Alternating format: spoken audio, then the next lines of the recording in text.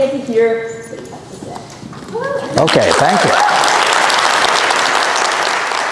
Well, I was delighted when Roseanne invited me, I think it was like 10 years ago or so, to be a keynote speaker at the conference, because as many of you have heard, I grew up in Columbia, Missouri.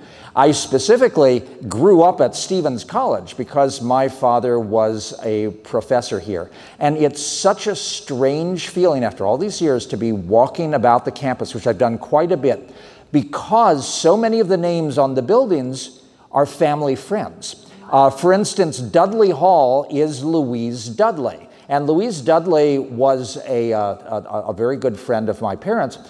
Also a remarkable woman, though. She invented the discipline of the humanities back in the 1920s. And in a way, I owe my entire career to her, because I took a humanities course in high school from Conrad Stosky at Hickman High School, who was a disciple of Louise Dudley, and one of our assignments was to do something creative. So I wrote a half-hour musical, which I performed with a group of friends, my brother Ken and Kingsley Day, The Teeth of Mons Herbert, about a search for a potato salad recipe, featuring the immortal potato recipe song, cooked potatoes, sliced 3 cups, onions grated, 5 to 6 tablespoons. You're very lucky there's no piano here, because I will sit down at a flash and play that song. And it really started me off on writing, well, first of all, musicals, but anything that was in front of an audience. So Louise Dudley, Sampson Halls, Patsy Sampson was the first woman president of Stevens. Leela Rainey Wood was the wife of President James Madison Wood. Now, she sadly died at a young age in 1936.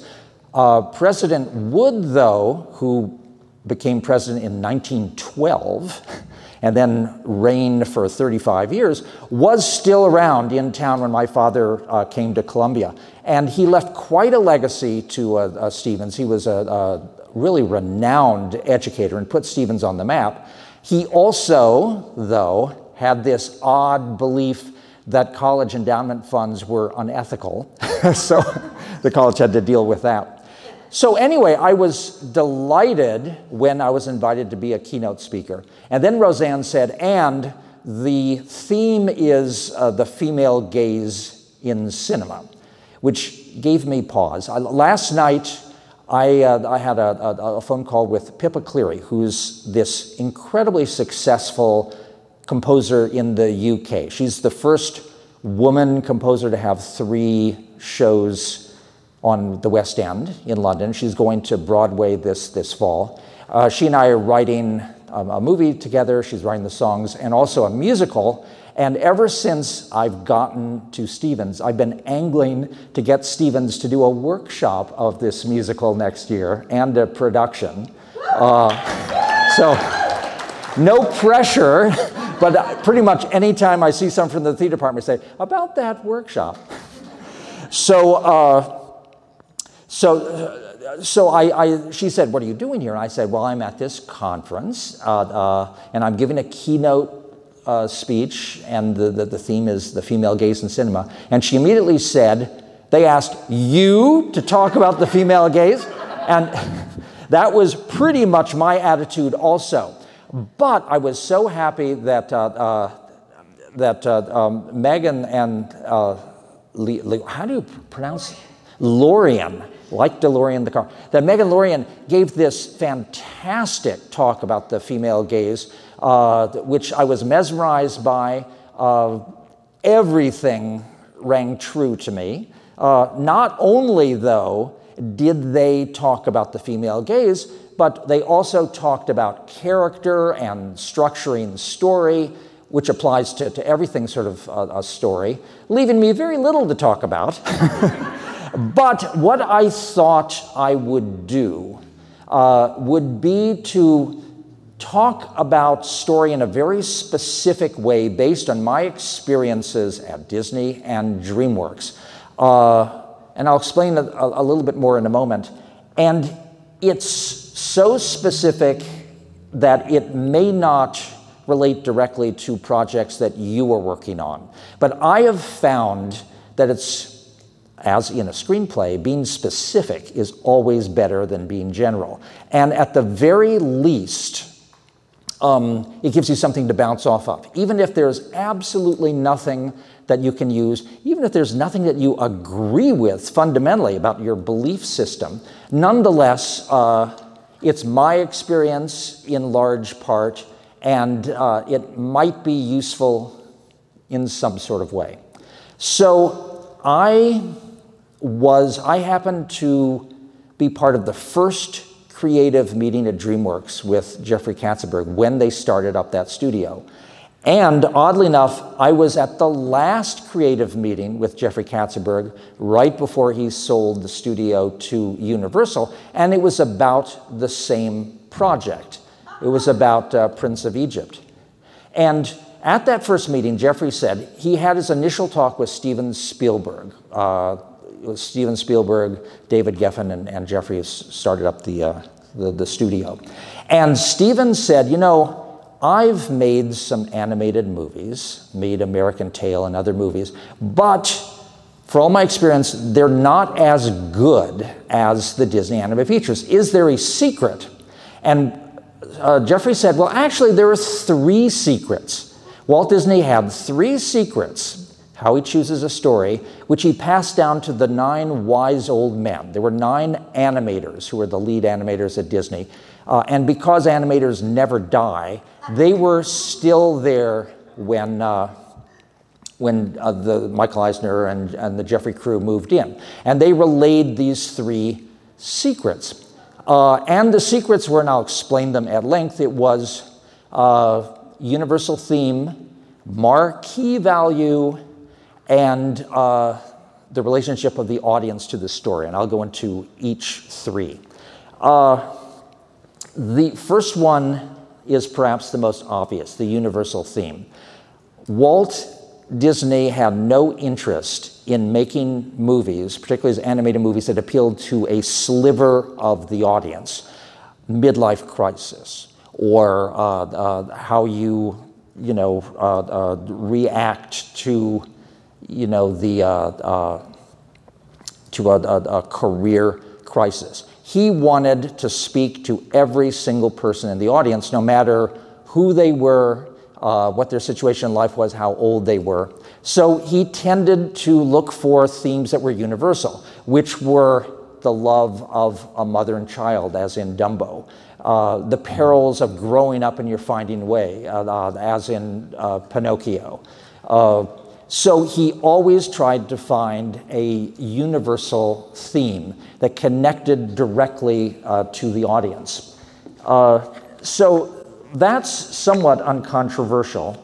I will say, by the way, as I looked at my notes, I realized that I skipped over something, which is that when I was asked to talk here, first of all, I got the little hiccup when I realized that the theme was the female gaze. And then I had the big relief that I don't have to talk about the female gaze because Meg and Lorian talked about it. The second one, though, is we're giving you a special slot right before the costume exhibition, which is about how costumes affect screenwriters in creating female characters. Can you say a few words about that? And I thought, okay, what do I know about costume design? And then I realized I know absolutely nothing. So I'm doubly unqualified to give this talk. But I did work with one of the great costume designers on Prince of Egypt, on the theater version of Prince of Egypt, which, by the way, was filmed. The West End production was filmed, and you actually can see it in December. The film is released. So she had the same attitude towards her work that all the designers that I've worked with, all the good, great designers are, the lighting designers, the set designers, the cinematographers, all the way down the crew, which was that her goal was not to make her costumes as beautiful as possible. Many of them were incredibly beautiful, of course. Instead, she wanted each of the costumes to tell a story. And that is so true of anyone usually associated with a movie or a TV show, that their intent is always, no matter what their discipline is to tell a story with whatever they're doing. So that's, in a way, what I'm talking about the universal theme, is that the whole point is to connect with an audience. And the way you connect with an audience is to tell a story that means something to somebody. And the best way to do that is to have a theme that speaks to everyone. When I started at Pocahontas, there were actually 3 of us who worked as a team from the beginning to the end. There was me, there was Carl Binder, and there was Susanna Grant. Susanna Grant, who went on, by the way, to write Erin Brockovich, a little tie-in with the morning.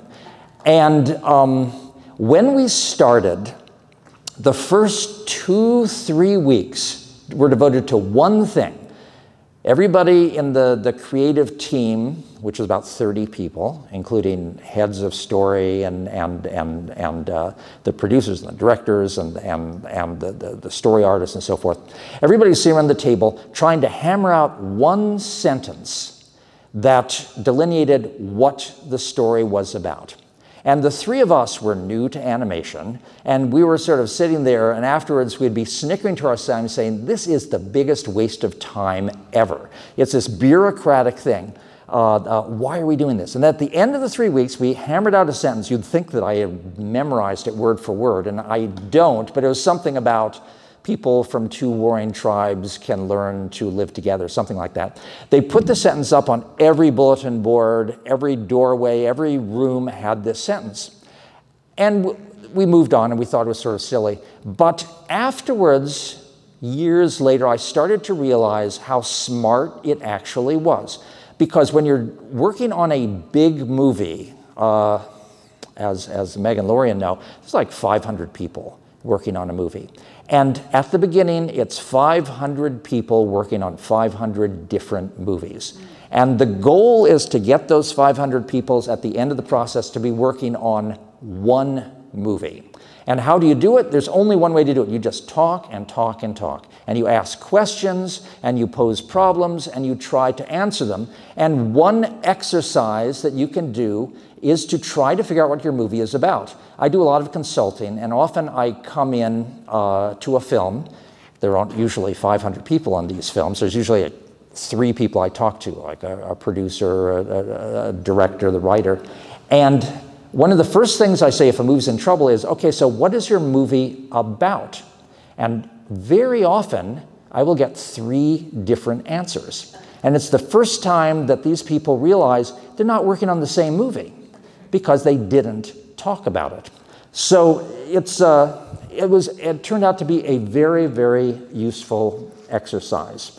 Let me see if I'm ready to move on to the second secret. The second secret gets sort of more and more arcane. The second secret is marquee value. And the marquee is the signpost above the movie theater. And what Walt Disney wanted was, as you walk past a theater, he wanted you to look up at the marquee, see the title of the movie, Snow White, Sleeping Beauty, Pinocchio, and he wanted his audience to know what the movie was. And you might think in big studios that there are exceptions because there are movies that have original stories that are not based on anything. Inside Out is a great example of this. But you'll be aware that usually in the lead up for a movie's coming out, that the studio spills the beans about everything.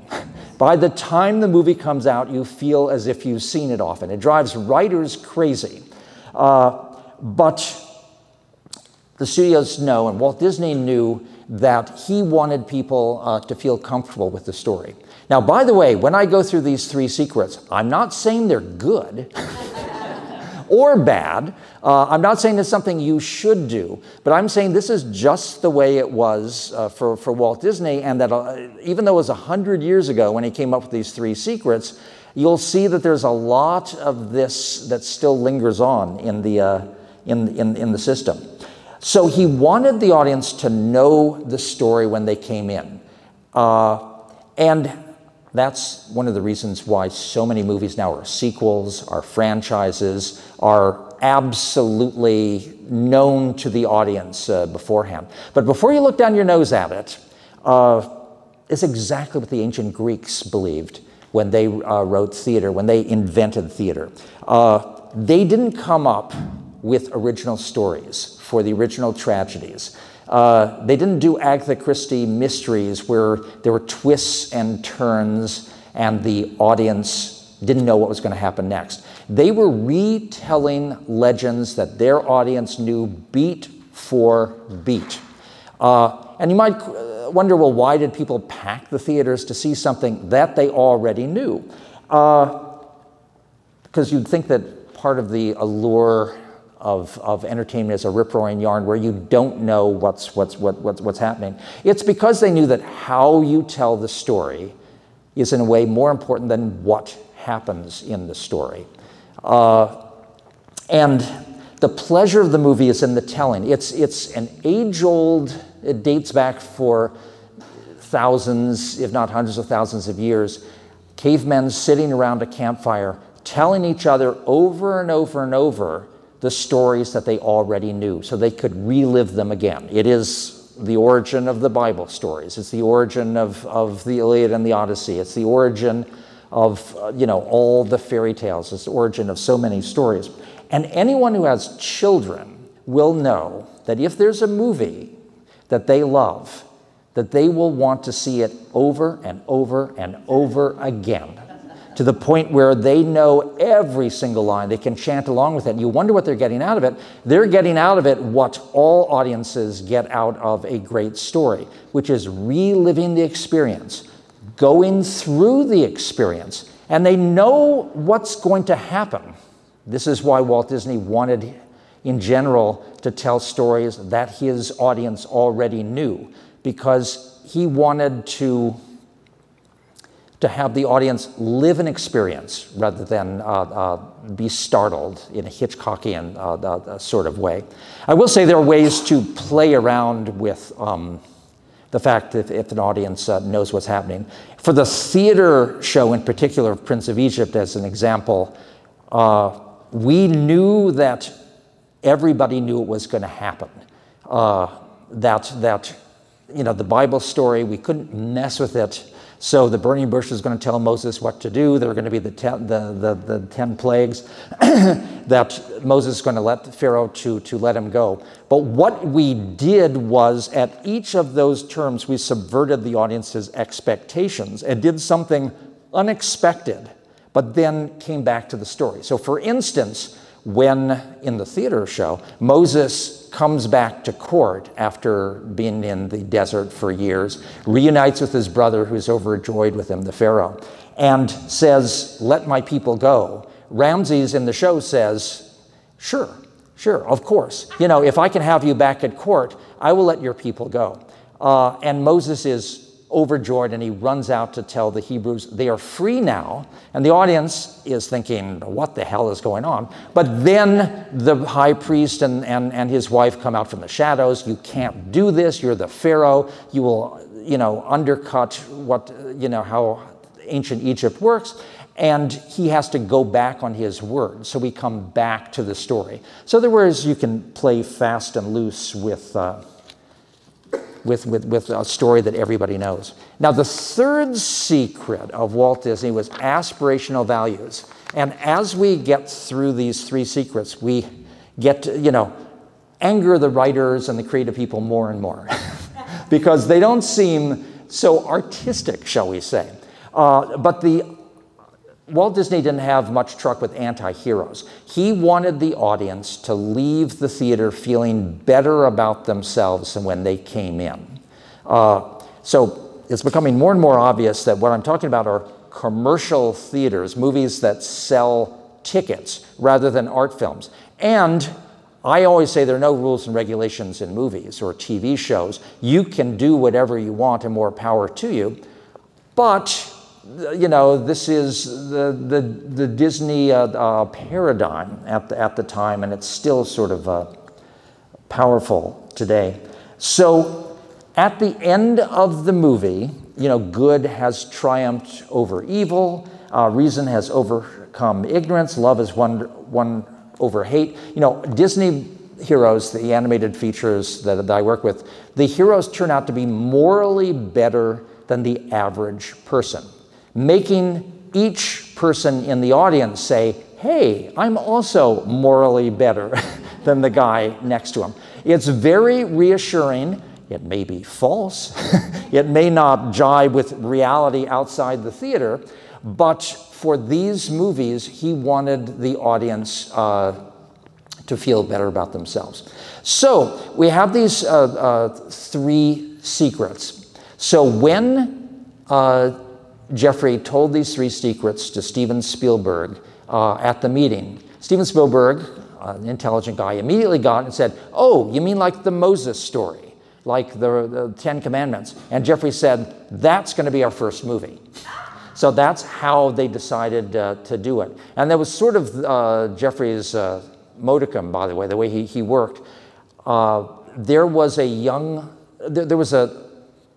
institution at Disney Animation called the Gong Show, in which anybody worked in the animation division had 2 minutes. They could sign up and they had 2 minutes to pitch a story to Michael Eisner, Jeffrey Katzenberg, and to Roy Disney, Walt Disney's nephew.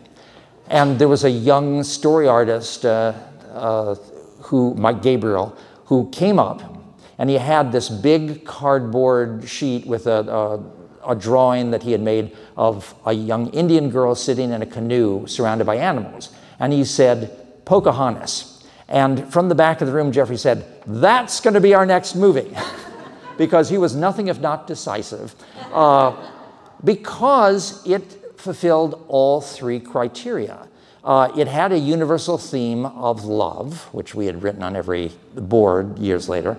It had marquee value. Everybody knew the story more or less of Pocahontas, which is to say, most people knew that there was an Indian girl who fell in love with a white man. Her father was going to chop his head off, and she threw himself over his body and said, don't kill him. None of which is probably true, by the way. We played very fast and loose with history. I mean, in reality, she was 12 years old when John Smith came in. She was considered a kid around campus. There's no evidence that this ever happened. John Smith wrote 2 autobiographies. In the first autobiography, he never mentioned this, which you would think he would, because it's a rather dramatic moment. He did in the second autobiography, which makes you wonder whether he made it up wholesale. But nonetheless, it's a story that people felt they knew, which is, by the way, the best kind of story, because it means you can play fast and loose. And also aspirational values up the wazoo, because you certainly come out of the theater feeling better about yourself. Particularly in this day and age of warring tribes. It shows a world in which you have 2 warring tribes, and because of the efforts of Pocahontas, really, she is the main character, that she is able to bring the 2 together and to save the day. By the way, when Avatar came out, it was very amusing that there was this meme that was going around on the internet that had the outline of Pocahontas with all of the Pocahontas names scratched out and the Avatar names included, down to the magic talking willow tree, by the way. But I felt more honored than not. So, the 3 secrets of Walt Disney. I'm going to pause here, hopefully for good, by the way, to see if anybody has any questions, and I sure hope you have more questions than this morning, because I much rather, answer questions than just rattle on and on and on, which I certainly can do. But does anybody have any questions about anything? I know the students in the audience are great at answering questions. When I talked to the theater departments, they had millions and millions of questions. Does somebody have a question? Okay. Chris, what would be your favorite example of subverting the Disney rules and still having a commercially successful? Well, there's a huge example. Pocahontas. Oh, yes, I will repeat all these questions. What is an example of a Disney movie that subverts everything that I just talked about, but still worked? Pocahontas had the biggest film premiere that I will ever have in my life. When we started at animation was hanging on by a thread. It was in danger of being wiped out completely, and Disney was not going to make any more animated movies before. The Black Cauldron had come out, lost a bundle. They said, this is a dying business. Roy Disney, considered by many people to be Walt Disney's idiot nephew, but that's not fair, said, you can't do that. Disney is founded on animation, and they will always make animated films. So that's why he is a saint at Disney. When they built, this was a point where when I came on board, they had exiled animation from the original animation building that Disney built for animators, with the lovely northern windows and the hallways, where everybody could commune by and exiled everybody to Glendale in these warehouses. So it was on the outs. Then it started to come back with The Little Mermaid and Beauty and the Beast. Jeffrey Katzenberg, the ultimate micromanager, realized that he could micromanage animation better than a live-action movie. Every single frame he could micromanage. So he fell in love with it. He started being there more and more and more and more.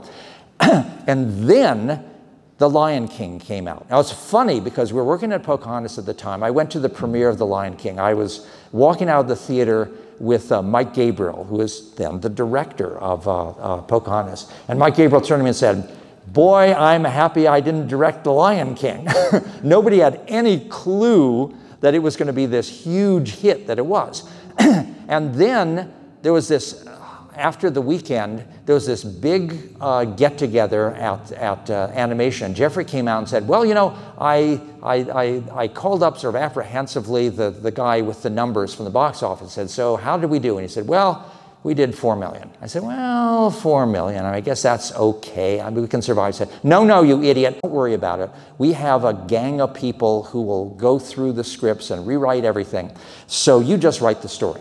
So I wrote this story. One of them turned out to be kind of a Star Trek classic, Darmok.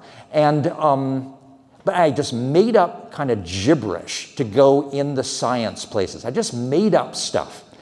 And it went through, as all Star Trek episodes went through, enormous amounts of rewriting by the writing staff there.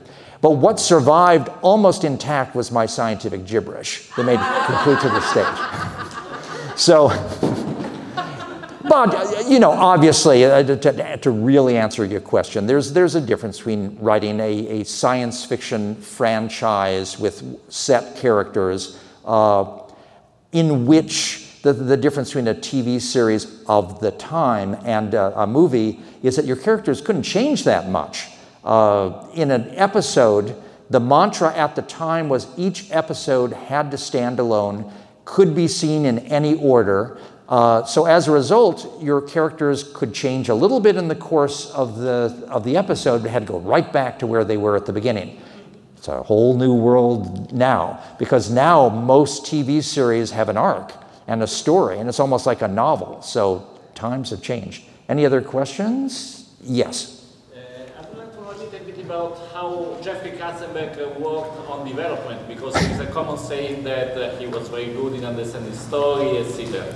And second question, if working in Disney, there was a contribution in some films by Chris Vogler that worked there as a story consultant, etc. And then he developed his manual, etc. But through his experience, he says, in Disney, especially in The Lion King. Okay, the question was, how was it working with Jeffrey Katzenberg? And the question about Vogler, whether he had, well, I think he was a little bit after my time, because I had nothing to do with him.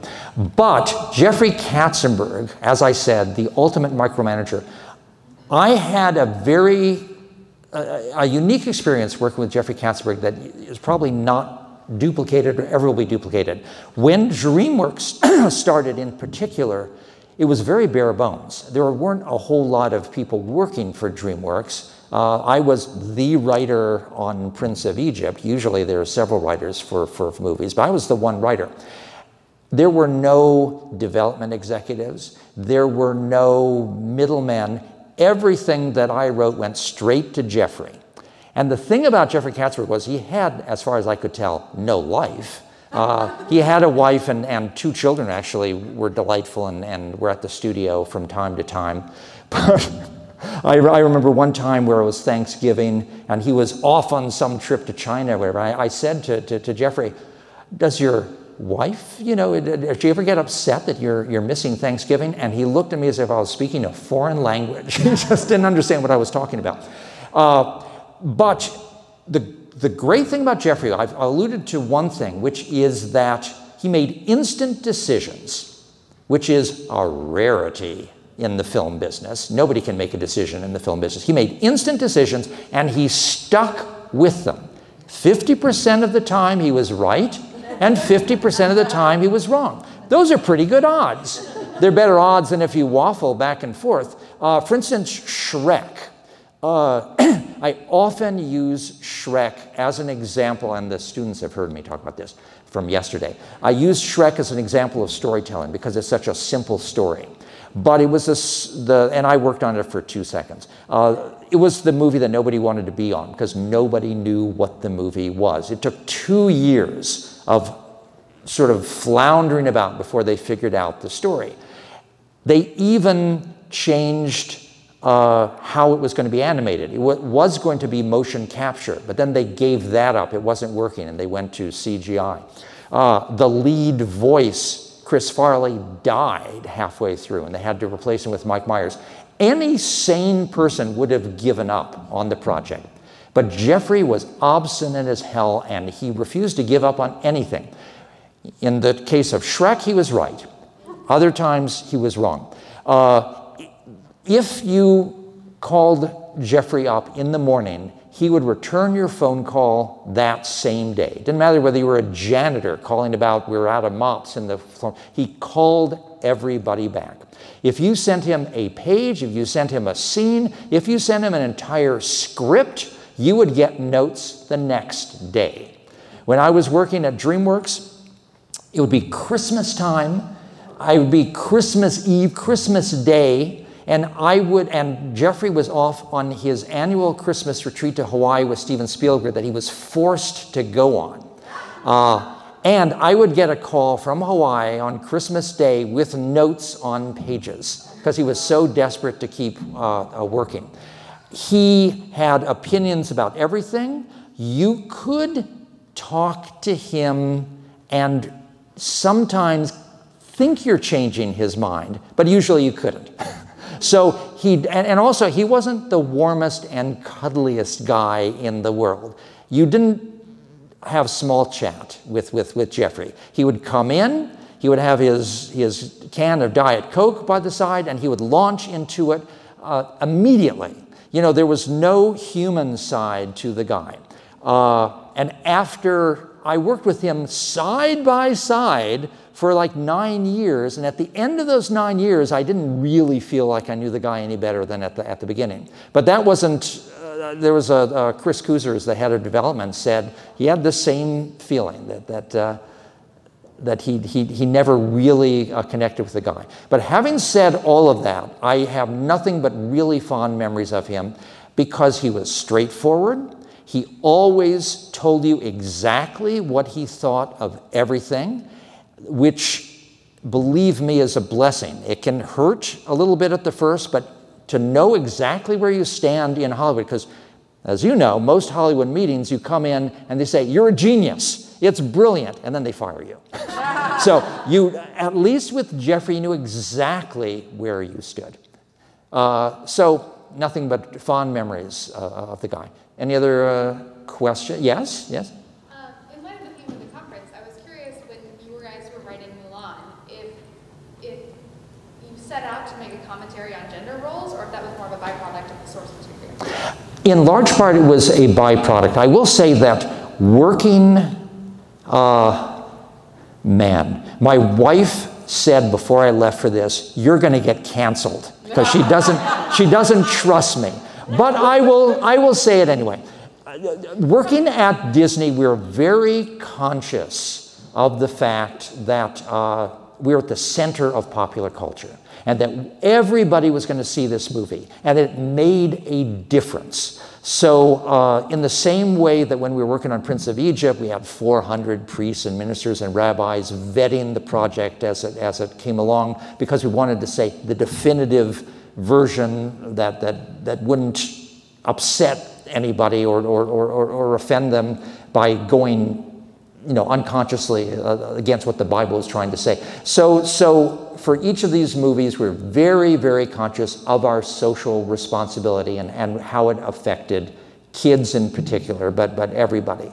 For Pocahontas is an active character.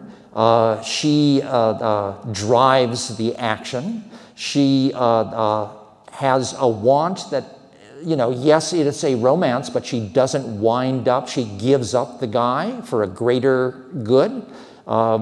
So there are many, many things, even though it was written many, many years ago, that still hold up today. But she is pretty voluptuous. And that was on purpose, because that was the marching order from Jeffrey Katzenberg.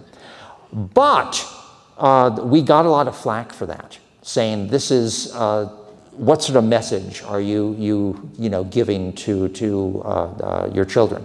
And I have 2 daughters, so I'm not immune from my responsibility. They were growing up when Pocahontas was coming out. So Mulan was a conscious decision to go against what Pocahontas had done. She is boyish. It's not a romance. There is a sort of romance, but she, joins the army to protect her father. She disguises herself as a man, and yes, we were conscious that, we were going, it's sort of the anti-Pocahontas. Pocahontas traded upon her femininity, well, not consciously, but in the same way that you were talking about the male gaze. There was a lot of male gaze going on with Pocahontas, there's no doubt about it. But Mulan, I think, was a reaction against that. So yeah, we were to a certain extent conscious. As always, we're just trying to tell a good story. The social consequences of what we do are kind of in the background, but we never totally forgot about them, even though we're trying to tell a good story. Other questions? Yes, right there. Hi, so I'm always hearing about how screenwriters and animators of modern Disney works, they always feel like sometimes working at Disney can be really creatively stifling. Did you and your team ever feel like you had a lot of creative freedom, or was Disney usually pushing on your? Well, the mantra we always were told at Disney, the overarching philosophy was, you're a piece of shit, you're lucky to have this job, and we can get rid of you any time we want. I was right next door to the great Irene Mecke. Irene Mecke wrote, Irene, she wrote The Lion King. She made a huge amount of money for Disney. But she, like me, had the same deal. We had 4-week deals. Our deals were renewed every 4 weeks to keep you on your toes. And one day I came in and Irene said, I'm gone. They didn't renew my deal. I said, the writer of Lion King. And I said that there were 3 of us who were hired by Disney. There was me, Carl, and Susanna. When we were hired, we were specifically told that I was hired as the comedy writer, because I started off as a sitcom writer. Carl was hired as the action guy, and Susanna, this is the facts of life in the 1990s, was hired to provide the teen girl romance. Yes, I'm seeing faces there. But when we got together in the room, and by the way, they didn't give us a room, we had a desk right in the middle of the animators, but after a day of our yelling and screaming at each other, they put us in an office to get rid of them. We said, this is nonsense. We're writers. We're not going to be... So from that moment, we worked as a team, and if we had any disagreements, we kept them inside the room. Once we came out of the room, we spoke with one voice. And they tried to divide and conquer us over and over and over again, but to no avail. And I don't think, if I had been alone, that I would have survived as many years as I did in animation. Because animation for many writers was grueling. And most gave it up and fell by the wayside. But I did a lot of them. I lasted for a long time. And I think it's because I learned the lay of the land and had the security of having a team that stuck together at the beginning. I've always said that I really enjoyed my time at Disney and DreamWorks. I always find something to enjoy, even under the hardest of circumstances. It was thrilling. It was like going to Animation University. It's what people don't understand often is that it's not that I wrote my scripts in a little garret and then sent them in by mail to the studio and then got notes and then went back to rewriting. I had an office at the studio, and I came in every day, 9 to 5, and I had to go to every meeting. I always say that, in my time at least, it was like a scientific experiment. If Disney could have done their movies without a writer, they would have, but they can't. So they're forced to have writers. That's why sort of apprehensive now about AI, and if they can use AI to replace writers, they will. I don't think they can, frankly. I found much more creative gratification, though, writing the stage play, because there I did have creative control. I was one of a team. I always said at Disney it was more like being at the UN than being a writer, because I had to take the individual creative notes of 30 different people and coalesce them into something that was coherent and made sense. There were a lot of creative decisions you had to make, but basically you were taking a lot of orders. For the stage show, I was free. So I found that, in a way, it's why I love theater so much. But there were also, as I said, the wonderful thing about Disney was you felt that everybody was going to see it and that you were at the center of things. So that, was fantastic. Yes? Are you on strike? You know what? I live in Denmark, and I work mainly these days in European projects. So no, I am not on strike. My brothers are on strike. My youngest brother's on The Simpsons. My middle brother, who founded the MFA program, is running the program at Long Island University. They're on strike. I am not. Yes. You were talking about the year you had when you were at the premiere of Pocahontas and that it wouldn't end with a marriage. And I was wondering, was there a lot of discussion about it? We discussed it a little bit, but we very quickly realized that if we put a happy ending where Pocahontas and John Smith wound up together at the end of this movie, we would be making such a big conscious decision to change history that what was the message we were sending?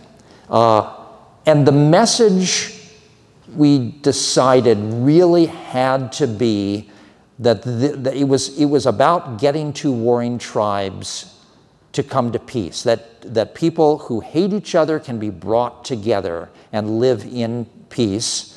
You can argue about that considering the history of Indians in the United States, but as I said, you want the audience to leave feeling better about themselves than, oh my God, we're genocidal maniacs, So we quickly decided that we just couldn't do it. And in retrospect, as I said, 2 years later when we were sitting at the premiere, we said, oh my God, were we, you know, reckless or not? But it turned out okay. Yes? I was just thinking about how you were talking about yourself as a young boy running around Stevens and stuff like that. How did you go from that to working in the industry? Just curious, like what your trajectory was. What was your first writing job? Well, I said it in a way. Well, first of all, I put on my trajectory, my history. How did I get to where I am? By accident, the way that everybody gets to this. There was no game plan. One accident led to another. But my father was an English professor here, but he wrote novels and plays. The plays were put on at the theater. So we grew up thinking that that's what people did, was they wrote. I wrote shows for the family, puppet shows. It's amazing how many kids do puppet shows. I played the violin and the piano, so I wrote songs also. And then, as I said, I put on this show at Hickman High School in my humanities class, which I loved. I expanded it just for fun when I went to college, and it was a success, so I used the money that I got to found a theater company at college. I put on a big show with an orchestra and sets and everything in a theater, and then another big show. And at the end of my college career, I said, well, this is an easy and fun way to make a living. And then I spent the next 9 years finding out, no, it's not an easy and fun way to make a living. But I just, again, I fell into by accident. I think most people do. Another question that people always ask is, how do you get a job in the industry? How do you get an agent? How do you make it? And every single person has a different story. And it's funny, when you ask people, almost always they say, I don't know. I don't know how you do it. What you do is you keep on working. And you keep on putting it out there, and you don't give up, and you're persistent. And sometimes it pays off. Other questions? Yes? Because you've been talking a little bit about your interest in theater. And so when Prince of Egypt, you know, you kind of got into the musical side of it by doing movie musicals and animated movie musicals, which is such a different realm from doing theater. So when Prince of Egypt got, like, the green light to be made into a stage show, is that, like, kind of the dream come true? Yes, it was a dream come true. The question was, how did I wind up writing the theater piece when I was a screenwriter? I started off with a theater company in Chicago, and we wrote 20 musicals over the course of those 9 years. Acted, directed, you know, produced, made the sets, everything ourselves. In our first little theater, which was the size of a shoebox, we made lights out of a tin can, and I held them up in the back. So musicals were my first love. It's funny how life works. I moved to Denmark, and one of the first, because my wife is Danish, long time ago, and I was approached pretty early on to write the book to a musical about Hans Christian Andersen. They said, who would you like to write the music? I said, well, my first choice is Stephen Schwartz, but I don't know if he'll do it. So I called him up. It was a week before Wicked opened. And I said, well, I'm sure that you're busy and do you have other things to do, but I have this musical I'm doing in Denmark, but I said, I'll do it. Because he so hated the process of making a Broadway musical out of Wicked that he thought this would be a lark. So he came over to Denmark, had a great time. We wrote the show. So when a few years later, DreamWorks approached him and said, we're going to make a theatrical musical out of Prince of Egypt. Who would you like to write the book? And he said to me, well, usually, he said, the last person in the world that you want to do is ask the original screenwriter because it's so different. But he had just done a musical with me. So he said, oh, well, Phil LaZebnik. So I was enormously fortunate and happy about it because that was my first love. So but again, if I hadn't moved to Denmark, I don't think it would have happened. So life works funny. How is it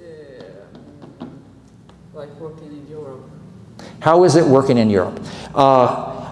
People always think that I'm going to say that it's night and day, that it's completely different. It's exactly the same. A movie is a movie. And what I get a lot is oh, Phil said he's a Broadway hack and we make European films here. What does he know? But the producers want me. I mean, in general, I have not found any trouble adapting to the European style of movies. There's a big difference between a big studio movie and a European movie, because what European movies are, for the most part, are independent films. But if you work on an independent film in the US, it's the same animal as a European film. I said that the difference more is the funding, because there's no public funding for anything related to the arts in the US. Almost all movies in Europe are funded by the national film institutes. And the people making decisions are the film consultants who are trying to keep their country's film culture alive and who base their decisions not on Walt Disney's 3 secrets of movies, but on what they think would be a good movie. Sometimes I long for people who make their decisions based on, will it make me money or not? There's in a way something cleaner and clearer and freer about it. So the decision making is different. But on the other hand, there are movies that would never get made in a million years here that do get made in Europe because the decision making is different.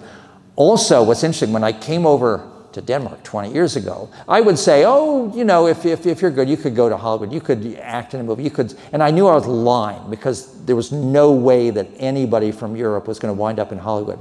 It's a different world now. And in a world where a South Korean TV series in Korea, Squid Games, becomes an international hit, anything is possible. We live in a global world now. Everything is changing. So, yes.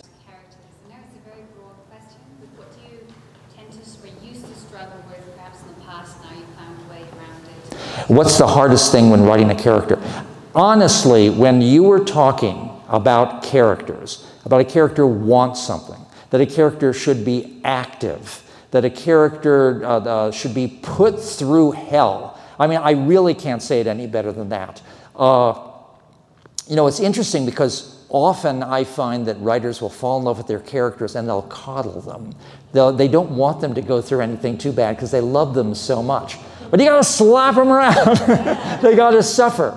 So that's really, you also have to kill your babies.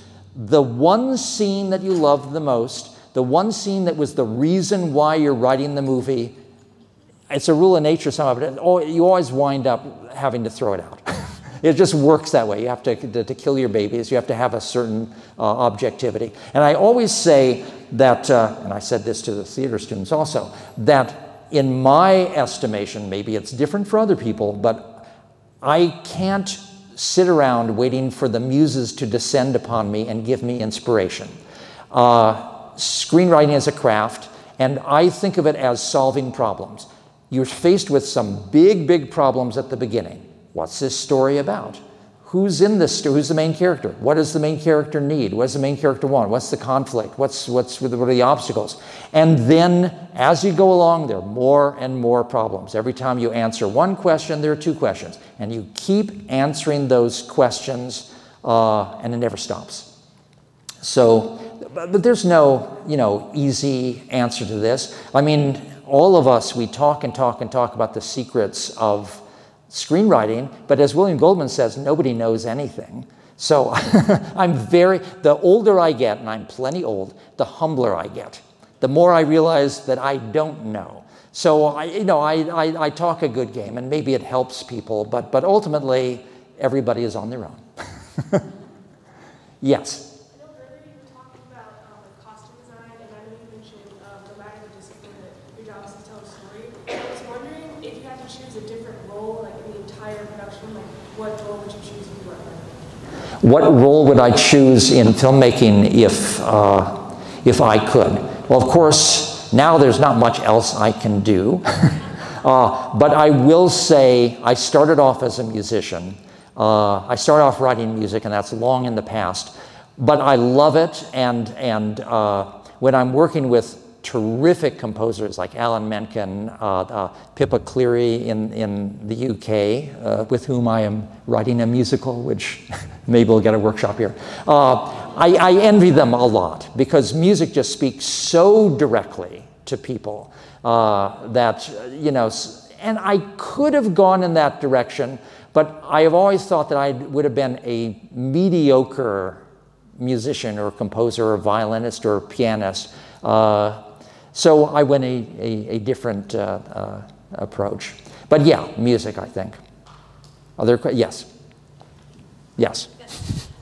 So I write historical, and I'm just curious, when you write a historical film, how do you know when you've researched enough?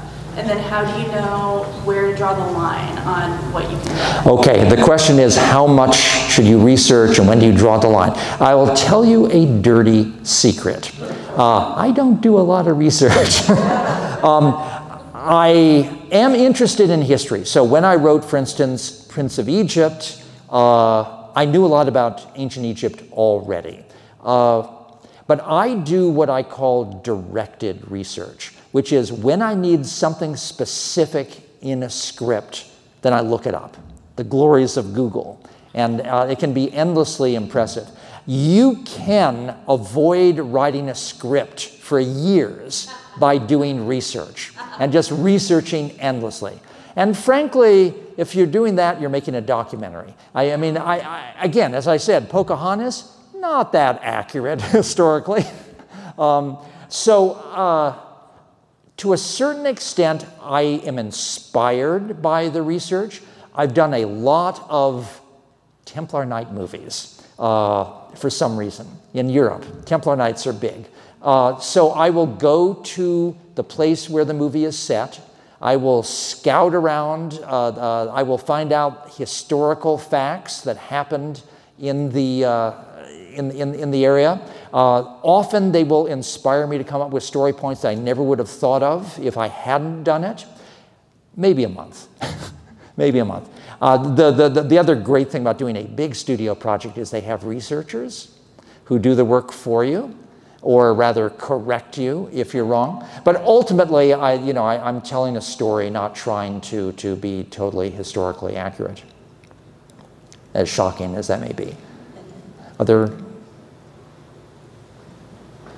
Yes, again. I was wondering if you had any thoughts about the current Disney trend for making a lot of live action movies after all the animations, especially with the movies that you have participated in, like Mulan? Yeah, the question is thoughts about the live action remakes of the animated features. Well, obviously, it's just to make money.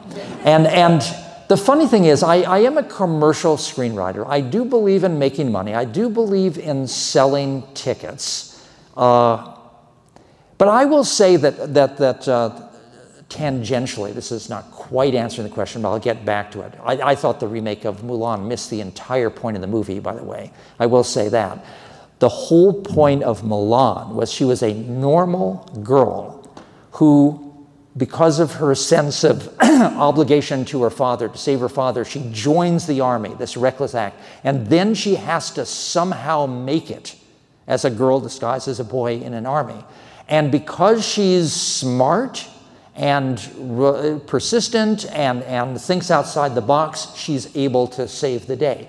In the live-action movie, not only did they get rid of all the fun, they got rid of the songs, they got rid of the dragon, they got rid of the cricket, but she is a superhero from the beginning. She has all this chi that she's keeping hidden. She claims it later in the movie. But there's no character growth. You know, at one point she says, okay, well, I guess after hiding my enormous superpowers, I will let it go.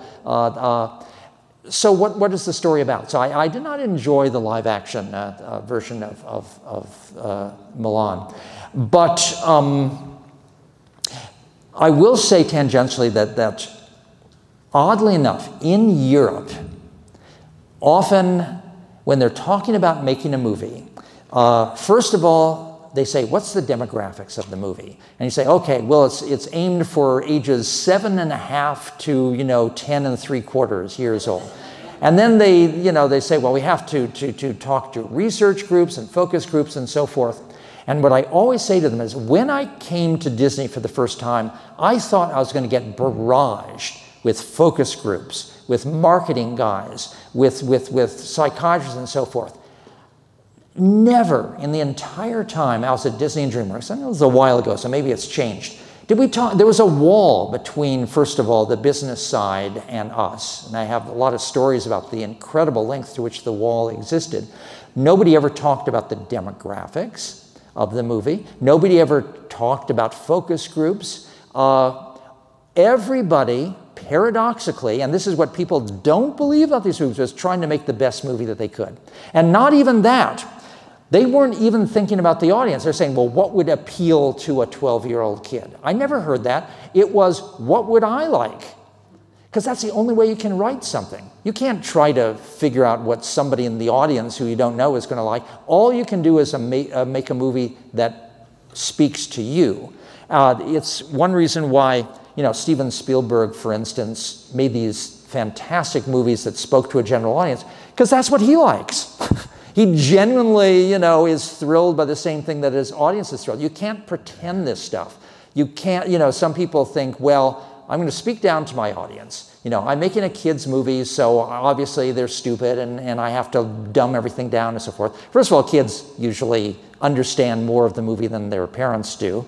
It never works to speak down to your audience. I've always said that individually, when you're getting a reaction about a script, for instance, that you've written, that individually people can be idiots, they can be smart, they can be way off target.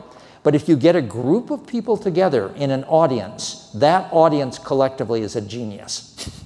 And the audience is always right.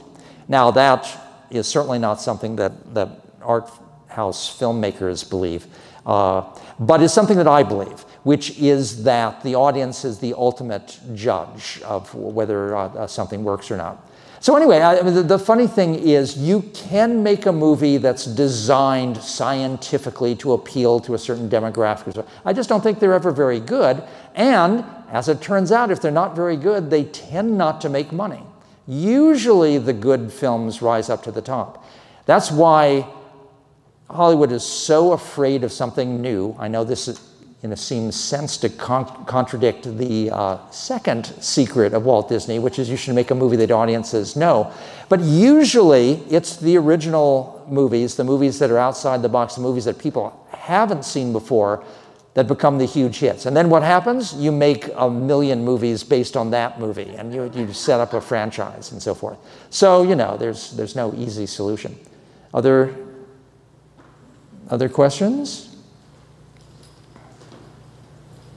Well, okay. It's been a long day, so I'm sure it'll be good to get out earlier, but thank you very much.